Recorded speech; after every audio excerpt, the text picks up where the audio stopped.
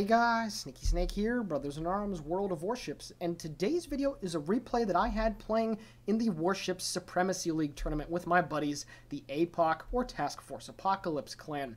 Warships Supremacy League, the screenshot you're looking at right now, this is the homepage of the website. It's hosting a non-for-profit, volunteer-run Warships gaming tournament.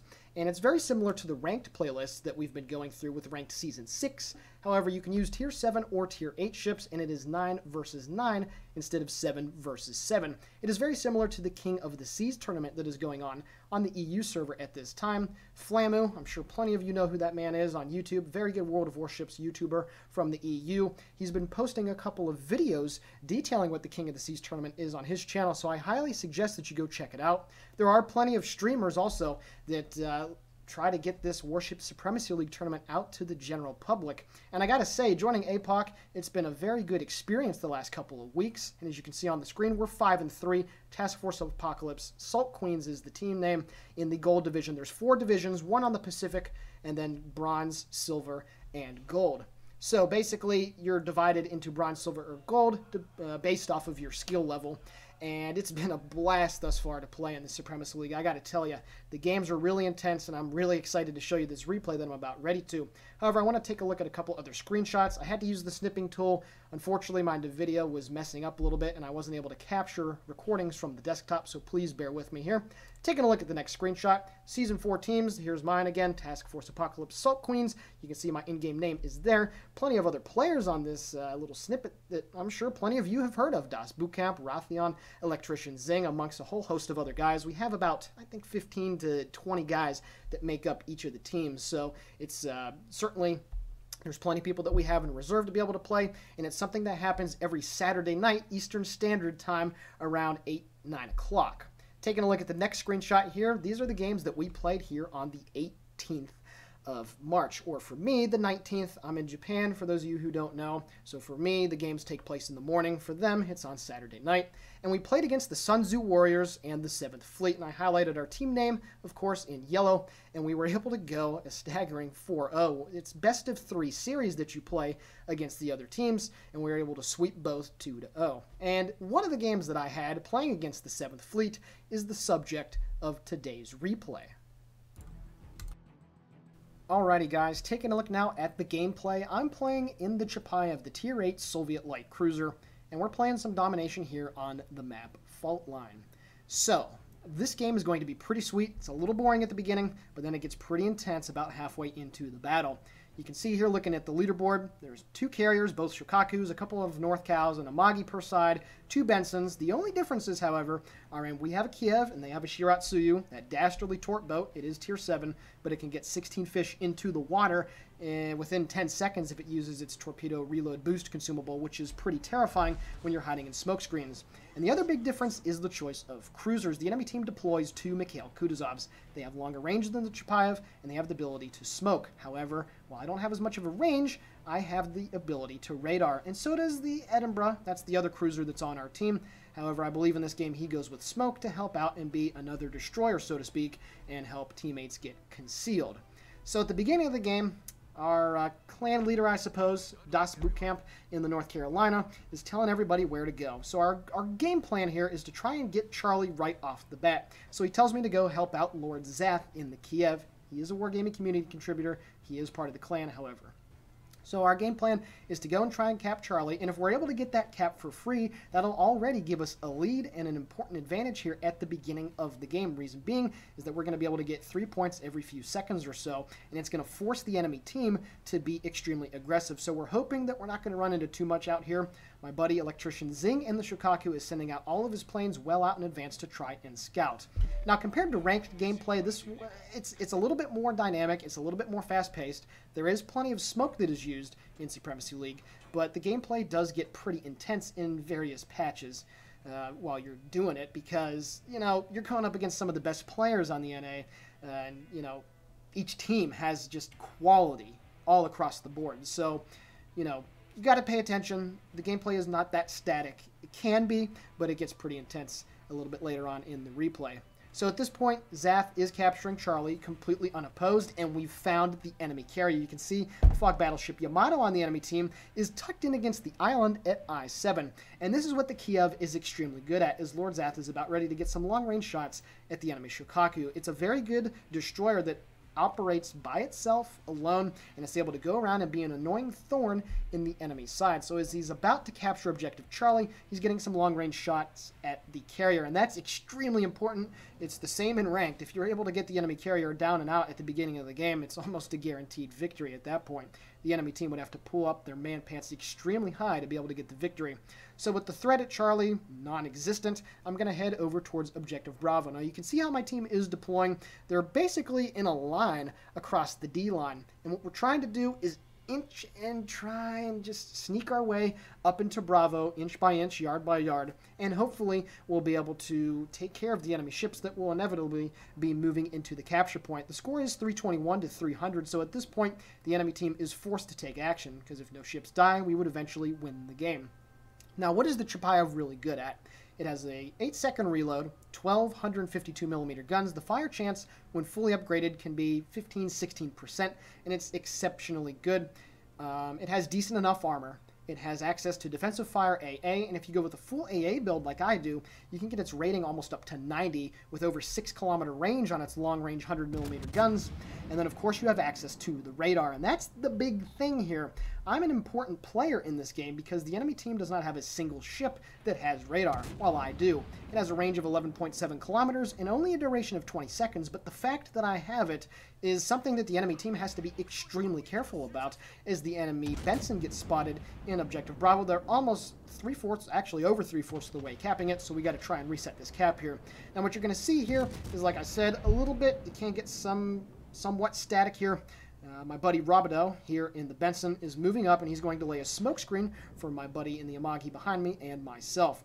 Now, destroyers like the Benson are extremely important. They're the core of your team because they provide those really large smoke screens, and they're also able to go spot with their incredibly good detectability range. I do have shells coming in on the left. I was paying attention. One of the North Carolinas took a pot shot at me, and I was able to get inside the smoke, and now I am undetected. So at this point, this is an advantage for me because the enemy team does not have radar, and I'm just waiting for my clanmates to tell me to pop the surveillance radar. And once I do, you're going to see all hell break loose on those enemy ships. Getting some good shots here on the North Carolina, set a couple fires. Kutuzov gets spotted. Obviously, he is going to be the center of attention. Managed to reset the cap again. The enemy Amagi is also pushing it as well. You can see a trio of enemy ships is trying to get into that island right in the middle of the B cap. And it's a very bold move that they're making, considering that you can see plenty of the ships are already starting to take damage from the battleships that are aligned along the D line. And it's about at this point, as the Amagi is going to go into the smoke, that I'm going to pop my first surveillance radar. All the ships go undetected. I reset the cap yet again, and there we go. The radar is up, and boom, look at all the ships that get spotted. There's a couple of Bensons in the cap with them as well. They're over halfway done capping it, so I'm obviously going to be shooting at the Benson. I get a very nice salvo of 3,600 on that Tier 8 American destroyer, and you can see that those destroyers are, at this moment, freaking out and running away, and rightfully so. Don't hit the Benson with my second shot, and I'm going to try to get those battleships burning in the cap, and hopefully they'll be able to burn their damage con, and that's what's really important here. Now, again, you can see that the way we're situated, got the Benson in front of me to potentially spot torpedoes that will be coming this way, myself behind. We got the Edinburgh and a North Carolina over there. The Edinburgh is providing smoke for him, and then behind me is the Amagi. He's moving around the island. And at this point, all I got to do is stay alive until my next surveillance radar. I'm getting shots at targets of opportunity, while I can, but I still have 1:35 until the cooldown. So that's something that, you know, that's the key thing in a Chapayev. Sorry for the stuttering. That's the key thing. Being able to stay alive in between your radar bursts. That's the key thing, because in this situation, I hold such an important role with the team that if I die, they're just not going to be able to get eyes on in that smoke, of course, until they get to suicidal ranges. So we're just trying to make our way into B.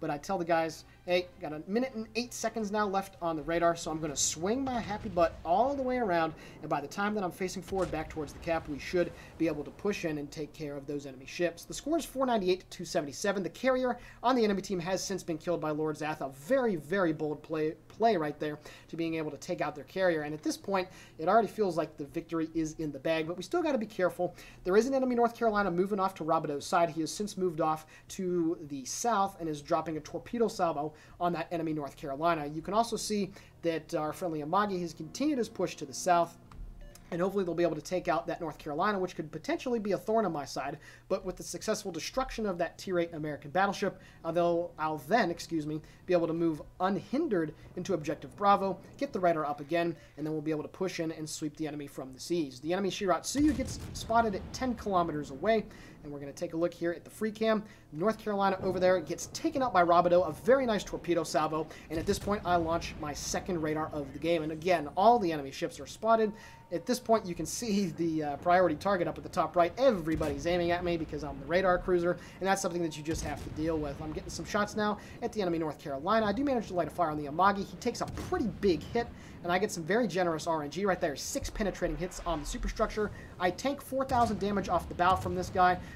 Not really that bad. I was actually a very good result considering those are 16-inch guns, and I managed to take out the North Carolina and pick up my first kill of the game, 43,000 damage done, and it's at this point that I tell my guys that I'm going to push in and see what I can do. I get a second fire burning on the enemy Amagi, and once that smoke runs out at Objective Bravo, it is going to be a freaking turkey shoot. Thought Gore on the enemy team, and his Kutuzov is off to my left, and I continue to peek over at him to see if he's shooting at me. But once again, Lord Zath, in his very long range on the Kiev, is getting some very good harassing fire into that guy. So he is steadily losing his hit points. So as I'm about ready to start shooting at him, the enemy Benson appears straight out in front of me at 6.7 kilometers. Electrician Zing and his carrier is getting some very good spots. And then the Kutuzov appears at just under 2,000 health. I try to snap a shot off with the rear turrets. I am able to do so. I will hit a couple shells. Unfortunately, they all break, but then my buddy Tuck's Penguin behind me, and the Edinburgh is able to take him out, and now the rout is on. I got 41 seconds left until the radar, and I'm getting some really good shots here at the enemy Benson. You can also see that the Amagi and the Shiratsuyu are moving off to the right, and at this point, they're just making a completely bold charge at those friendly ships that are over there, the Benson and the North Carolina, but it will be to no avail as our guys are just slowly pushing in, and we're munching on them. I'm now getting ready to focus back on the enemy Benson. He is moving and maneuvering very wildly, trying to get out of the way, and I'm using my rear turrets to shoot at the Shiratsuyu and my forward ones to shoot at the enemy Benson. The Kutuzov continues to move around. He is now basically directly off the bow. I see the Benson torpedoes from a long way off. Once again, Zing getting some excellent spotting from the friendly fighters that are over the cap. And it's only a matter of time until my rate of fire and hope for my buddies is going to be able to take care of this enemy Benson. So now I start to swing back a little bit left. This is really the only big mistake that I make in the game, is I'm going to eat an unnecessary torpedo. Looking for a full broadside here on the Benson. There we go. Shots are out. Those 3 torpedoes just magically get spotted all of a sudden about 1.5 kilometers away from me. Pick up my second kill, and now this Kutuzov is only on 3,600 health. I shoot my rear turrets in just as he disappears. The first salvo nets 3 hits. The second one gets 4 penetrations and a fire set. So now at this point, I'm looking to kill the enemy Benson over there. He's only on 2,100 health. The Kutuzov continues to burn. He's only on a couple hundred hit points. He's got to die here real soon. Looking for the kill shot right here. Right as I shoot, the Kutuzov dies, and then I pick up a double strike, although I didn't get the medal because it is the training room on the Benson, and I pick up 2 kills in quick succession for my 4th kill of the game. As my buddy Rabideau was telling me, he was laying smoke, but alas, we didn't need it, and the enemy team now only has 1 Amagi left. So you can see there, we were extremely patient. Being able to kill that aircraft carrier at the beginning of the game was exceptionally beneficial, and to top it all off, my 6th sense kicked in, and I stopped, and those torpedoes passed harmlessly off the bow of the ship. I light a fire on the Amagi, get the assisted base cap, and it's going to cap off a wonderful game here in the Chapayev. You can see the torpedoes coming in from the friendly Benson, and he bites the dust. What a game here by the clan on the map Fault Line.